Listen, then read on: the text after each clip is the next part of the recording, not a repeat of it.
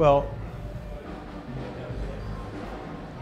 yeah, discovered and rediscovered. It's interesting.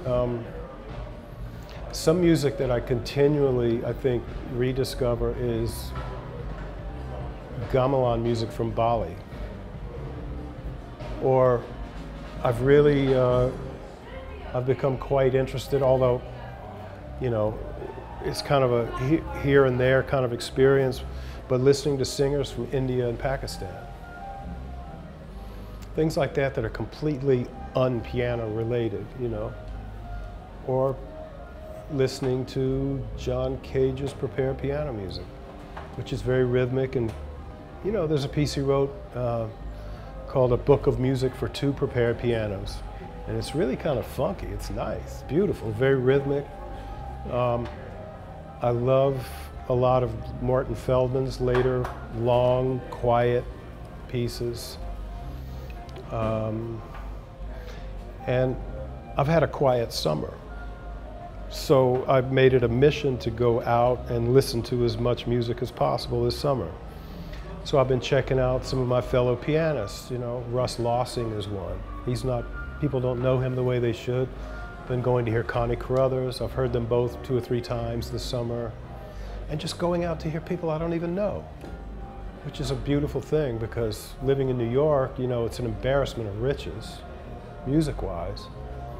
So you can just walk down the street and there's music playing somewhere. You go in and maybe you like it, maybe you don't, but there's a ton of great music out here. And it's beautiful to keep discovering that. And actually, as an educator, I'm running into my students and former students here. So that's a beautiful thing, you know, to see the whole thing, because there is a tradition, you know, and it's all handed down from one person to another. So I've handed my part down, and now I'm running into them backstage. It's a beautiful thing.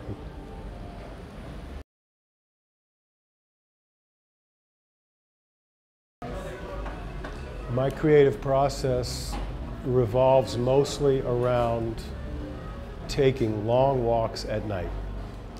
I write most of my tunes on a park bench. I don't write them at the piano.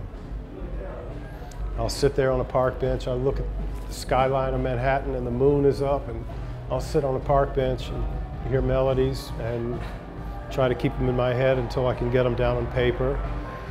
And then they take shape from there. But my methods as a composer, I don't even think of myself as a composer.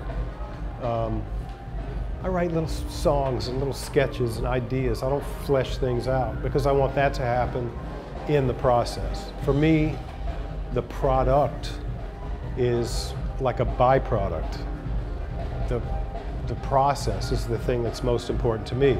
So, for instance, my bands don't rehearse. Don't rehearse.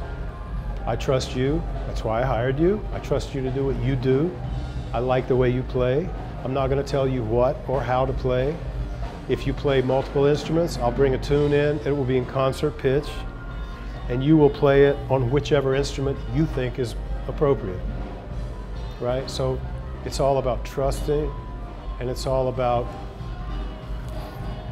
leaving as much to the people playing the music as possible, you know, without hanging them out to dry. You know, I'm not about that. I'm about giving them enough information so that they can find their place in it, and we can find our place together on the bandstand with people in the audience. So my idea of a performance is to allow the audience to eavesdrop on our conversation.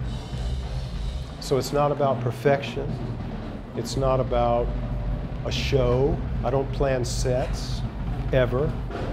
Playing solo tomorrow, have no idea what I'm going to play.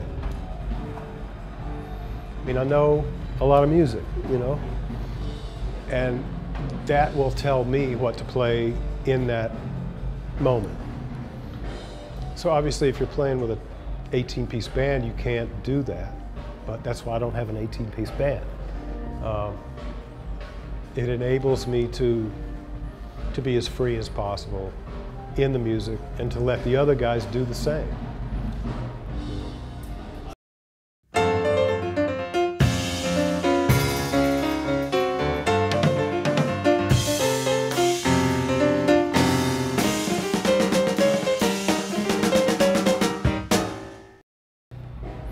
So I just say my name. Are we ready to go now? Yeah. We're ready? And then clap, just so. Okay. I'm Frank Kimbrough.